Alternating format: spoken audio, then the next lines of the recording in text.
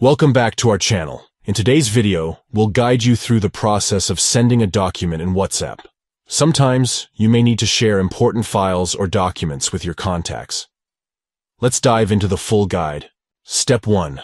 Before we begin, make sure that the file you want to send is already on your phone and that you know which directory it's currently located in. Step 2. Open the WhatsApp application on your device. Ensure that you're logged into your account. Step 3. Go to the chat where you want to send the file.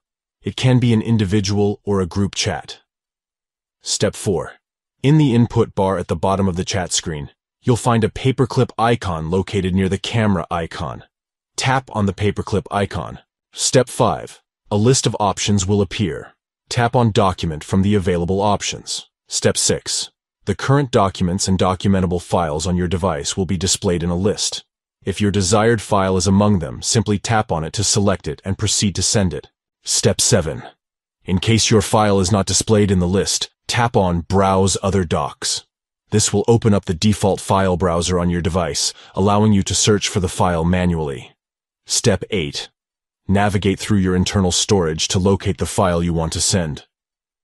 Once you've found it, select it, and it's ready to be sent. And there you have it. You've successfully sent a document in WhatsApp. Your file will now be shared with the chosen chat. If you found this tutorial helpful, please consider giving this video a thumbs up and subscribing to our channel for more informative content. Don't forget to hit the notification bell to stay updated with our latest videos. If you have any questions or need further assistance, feel free to leave a comment below. We're here to help.